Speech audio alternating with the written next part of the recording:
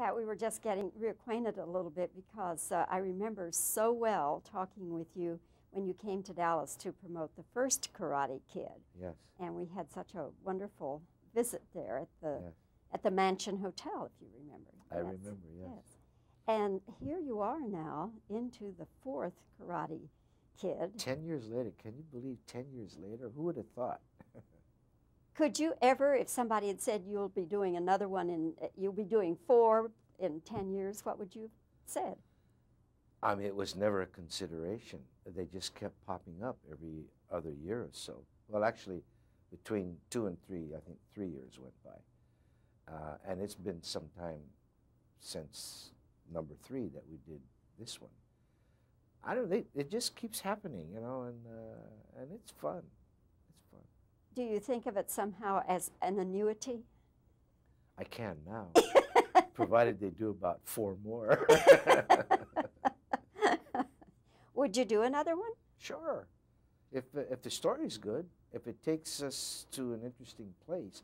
I like that element about our movies. We seem to always be shooting in very interesting locations. Although we did 1 and 3 were basically in and around L.A. This last one was done in New England, primarily around Boston. And the second one was ostensibly about Okinawa, which we recreated in Hawaii. So if we can keep doing exotic locations, have good storylines, Mr. Miyagi will always be fun to do. I'd like to see him in other environments. I love the way you refer to him as Mr. Miyagi, because I bet anything when people come up to you, they call you Mr. Miyagi before they do Pat Morita. Am I right? Yeah, especially the kids. And then I open my mouth and start talking like me, and that breaks down all kinds of barriers, because there's something about being too awestruck, a youngster being too awestruck when they meet me. Their mouths won't move, and they start to break out in cold sweat and stuff. And then the first thing that breaks the barrier is they see I'm about their size. I'm not this huge 30-foot image on the screen. And then when they see that and hear that I talk like a regular person, they become regular. I love what this has to say about anger and handling anger. We all have anger. Sure. But my own philosophy is it takes too much energy to be angry. Yeah. And I would rather, use that energy for something else. How do you personally handle anger? Well, you see, what you just said is a very mature attitude. It takes time to learn that. When I was Julie's age, in my teens, I was ticked off at the world around me in general.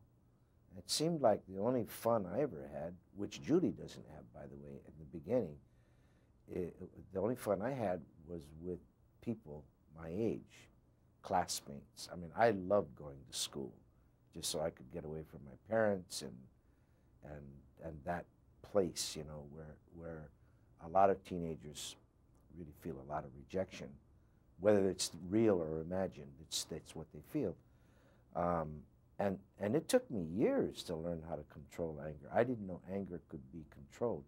I always thought anger was something that just simply manifested, and it was there, and I'd have to learn to live with that of myself. But as I grew older, I learned that I could channel my anger. You'd still feel things that you're angry about. I still get angry, but I think I handle it a lot better now. You had a lot of things to be angry about, though, more than most people, Pat. What I know of your background, you spent how many years as a child in the hospital? 9. 9 years, and you had spinal tuberculosis? Right, I couldn't walk till I was 11.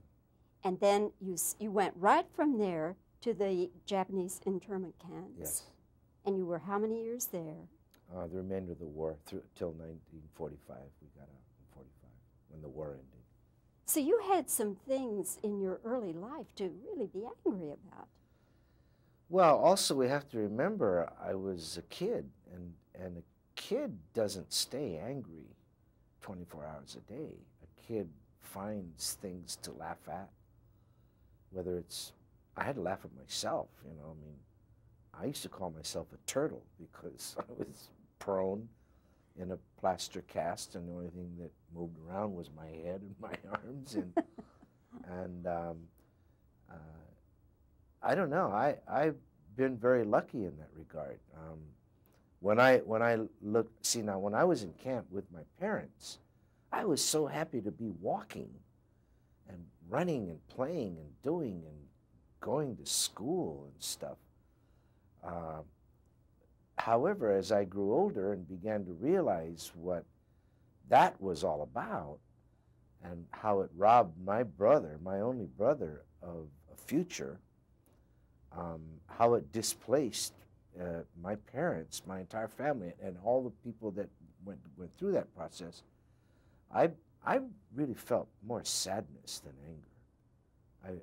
I was really so sorry that any of that even happened. But now these years are good years, aren't they? Oh, yeah. Yeah, I get a star on the Boulevard just before the movie opens. All right. I got number 4 opening, and hopefully it'll be a solid smash like the others were, hopefully.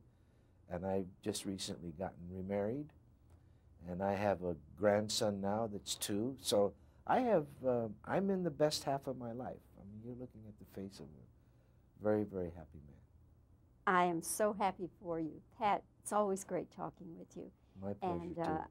I hope that this will be a big hit for all of you. I don't see how it can miss, really.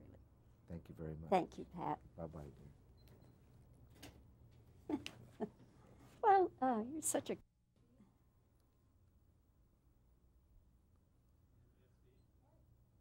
Pat, we were just getting reacquainted a little bit because I remember so well talking with you when you came to Dallas to promote the first Karate Kid. Yes. And we had such a wonderful visit there at the Yes. at the Mansion Hotel, if you remember. I remember, yes. And here you are now into the 4th Karate Kid. 10 years later, can you believe 10 years later? Who would have thought? Could you ever, if somebody had said you'll be doing another one and you'll be doing 4 in 10 years, what would you have said? I mean, it was never a consideration. They just kept popping up every other year or so. Well, actually, between 2 and 3, I think 3 years went by. And it's been some time since number 3 that we did this one. I don't think, it just keeps happening, you know, and it's fun. It's fun. Do you think of it somehow as an annuity? I can now, provided they do about 4 more. Would you do another one? Sure. If the story's good, if it takes us to an interesting place. I like that element about our movies. We seem to always be shooting in very interesting locations. Although we did 1 and 3 were basically in and around L.A. This last one was done in New England, primarily around Boston. And the second one was ostensibly about Okinawa, which we recreated in Hawaii. So if we can keep doing exotic locations, have good storylines, Mr. Miyagi will always be fun to do. I'd like to see him in other environments. I love the way you refer to him as Mr. Miyagi, because I bet anything when people come up to you, they call you Mr. Miyagi before they do Pat Morita. Am I right? Yeah, especially the kids. And then I open my mouth and start talking like me, and that breaks down all kinds of barriers, because there's something about being too awestruck, a youngster being too awestruck when they meet me. Their mouths won't move, and they start to break out in cold sweat and stuff. And then the first thing that breaks the barrier is they see I'm about their size. I'm not this huge 30-foot image on the screen. And then when they see that and hear that I talk like a regular person, they become regular. I love what this has to say about anger and handling anger. We all have anger. Sure. But my own philosophy is it takes too much energy to be angry. Yeah. And I would rather, use that energy for something else. How do you personally handle anger? Well, you see, what you just said is a very mature attitude. It takes time to learn that. When I was Julie's age, in my teens, I was ticked off at the world around me in general. It seemed like the only fun I ever had, which Julie doesn't have, by the way, in the beginning, the only fun I had was with people my age, classmates. I mean, I loved going to school just so I could get away from my parents and that place, you know, where a lot of teenagers really feel a lot of rejection, whether it's real or imagined. It's what they feel.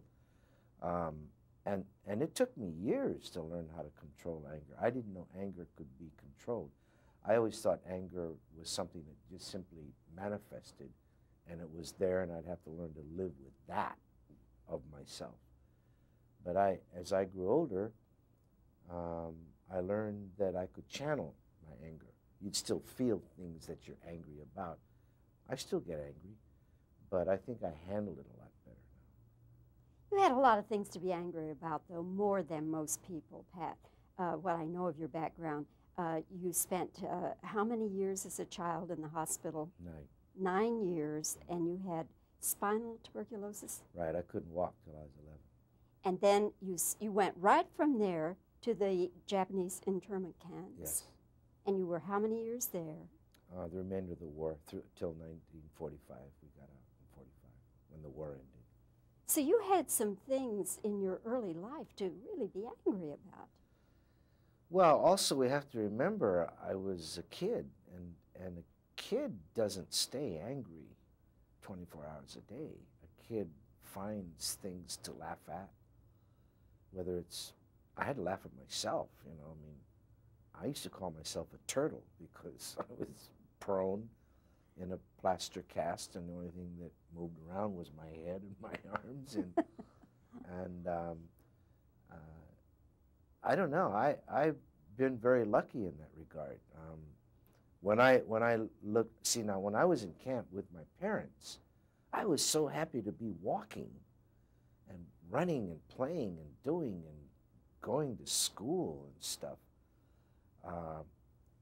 However, as I grew older and began to realize what that was all about and how it robbed my brother, my only brother, of a future, how it displaced my parents, my entire family, and all the people that went through that process, I really felt more sadness than anger.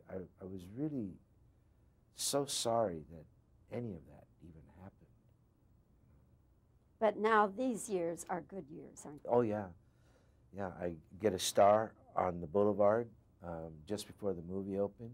All right. I got number 4 opening, and hopefully it'll be a solid smash like the others were, hopefully. And I've just recently gotten remarried, and I have a grandson now that's 2. So I have, I'm in the best half of my life. I mean, you're looking at the face of a very, very happy man. I am so happy for you. Pat, it's always great talking with you. My pleasure, And too. I hope that this will be a big hit for all of you. I don't see how I can miss it, really. Thank you very much. Thank you, Pat. Bye-bye. Well, you're such a good